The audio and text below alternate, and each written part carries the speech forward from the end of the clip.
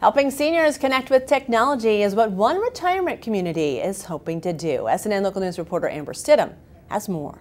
So now I can get in here anytime, day or night, and Google it myself, and I love it.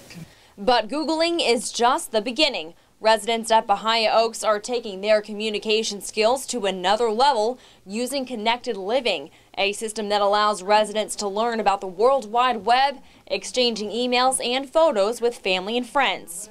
Diane Gossett used to depend on snail mail to talk to her sisters, but with Connected Living, she's sending out about 3 or 4 emails a day. And we have Skype, which I didn't even know what that was, but my sister and I have done that. She lives in Texas.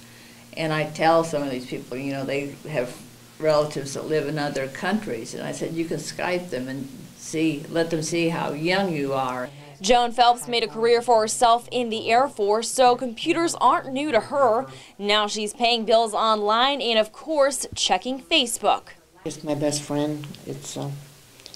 I'm never lonely. I'm never without something to do. Though only about 1/3 of the residents use Connected Living for communication, they all take advantage of the touchscreen computer displaying all of the activities and meals during the day. At any time they can walk by and they can see what the menu is and what's the next activity that they're going to participate in, what time it is at, and where it's located. No doubt these residents have joined the high-tech generation. Reporting in Sarasota, I'm Amber Stidham, SNN Local News. The Bahia Oaks residents can also get computer lessons each Thursday with a Connected Living staff member.